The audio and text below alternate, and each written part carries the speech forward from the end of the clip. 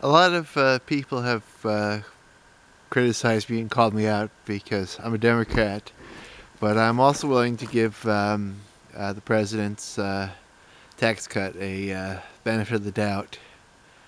Um, Hate to say it, but there are a lot of people who benefit from cutting some of the corporate income tax and making business a little more competitive and giving stockholders a little bit more money. A lot of us are stockholders. I mean, I don't know if, people have a lot of index funds. People both have investment accounts and retirement funds.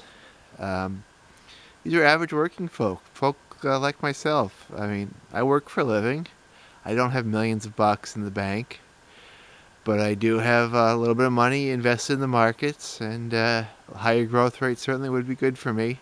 Although I'm actually not convinced that it's going to make the economy boom.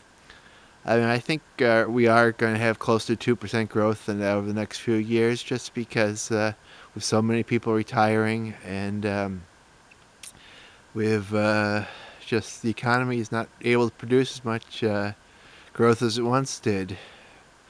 The workforce has gotten older.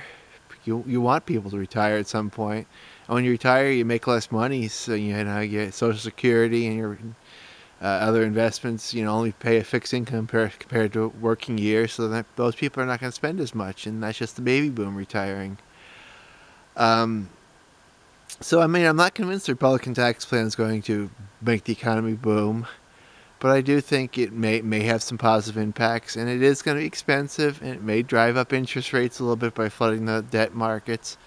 But on the flip side, $1.5 trillion over 10 years is relatively affordable. I mean, we still have an economy that is growing. It will help pay for a lot of the costs. And I mean, it isn't actually benefiting the wealthy directly in the sense that they're getting lower tax rates. The corporate income tax going down, which will benefit investments, but it's not going to benefit people who make income. I mean, it's still the long-term capital gains rate is the same for people, including working folks who have investments.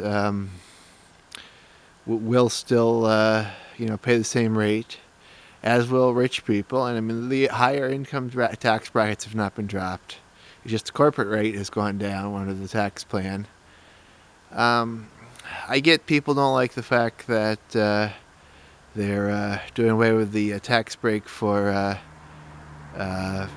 free college education for people who get scholarships like that for graduate students. That sucks for them. I agree that probably should not have been included. I do like the idea that they're capping the mortgage tax deduction, because that's been exploited by wealthy folk for a long time. And I do support some of the other. I do support getting rid of the state and local tax deduction, because it does really subsidize high tax states like New York. I do support increasing the standard deduction, because that'll definitely be good for a lot of people, including myself, who's a renter. But so that's my take on the tax plan.